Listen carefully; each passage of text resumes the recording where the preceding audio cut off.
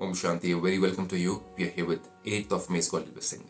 Now we all want to be master bestowers, give people something in their lives to make them happy. And generally with our friends, with our neighbors, with our family members, we give gifts or we give sweets or we give some form of something as a gesture of love or a gesture of respect or a gesture of happiness and joy to be fulfilled in somebody else's life, right?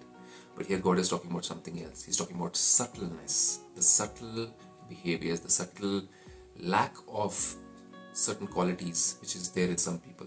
And he explains very clearly that may you be a master bestower who achieves success in every task you do with your stock of cooperation. That means you cooperate with other souls and help them to see the right and wrong, help them to be guided towards the right karmas.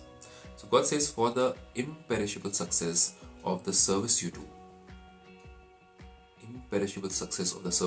be a master bestower and give everyone your cooperation. How do you do that? Cooperate with everyone in putting right with your good wishes. Any task that has gone wrong. So with good wishes, you can make sure that that task which has gone wrong can be done right. In that, you don't need to use anger, you don't need to use ego, you don't need to use jealousy, you don't need to use disdain, or you don't need to actually have curses towards somebody. Any sanskars that have been spoiled of anybody, you can help them to improve that.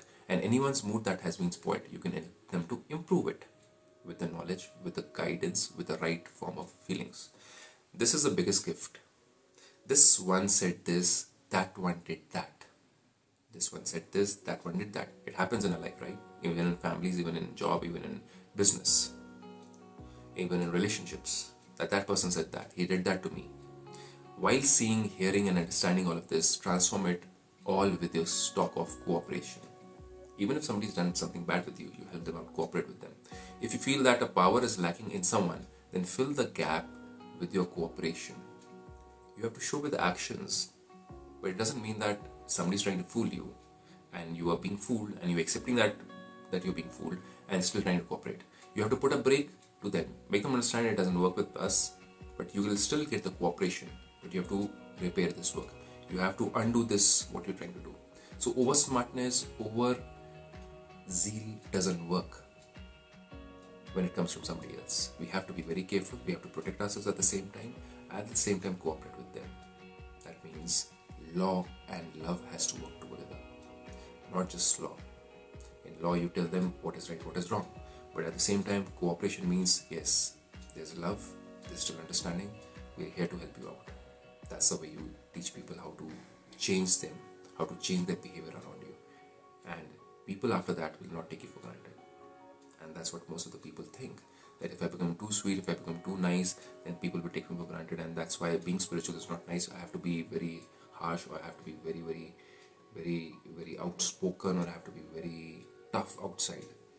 But toughness is not to be shown outside. Toughness is sternness. But sternness along with love, that means cooperation. Even if somebody's done bad with you, tell them it's bad, it's wrong. Tell them straight on the face, with politeness, with sweetness. But at the same time, be ready to help them out. And that's what we learn in Brahmakumaris. That's the best method to teach somebody a lesson. A lesson to improve themselves. It's not a lesson to take revenge. It's a lesson to help them improve themselves. It's a lesson to help them see their mistakes. It's a lesson to help them become powerful and be on the right or the righteous path. To learn more, do join a Brahmakumaris center and learn this beautiful art. Om Shanti.